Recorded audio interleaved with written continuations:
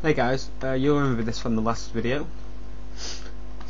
Okay, so we had it where if we pressed it, the light would constantly stay on. Now, inverting is basically what inverting means, changing it to the opposite. So, sorry, I'm out of breath. If I inverted the switch, it would be on, and then when I press it, it'll go off. It'll count to 1 and go off. Because it's inverted, it'll be off when it's got one in, and when it's not got one in, it'll be on.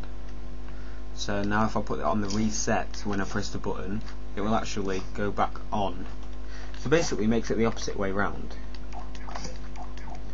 Using these basic tips, you'll be able to build a big level full of logic.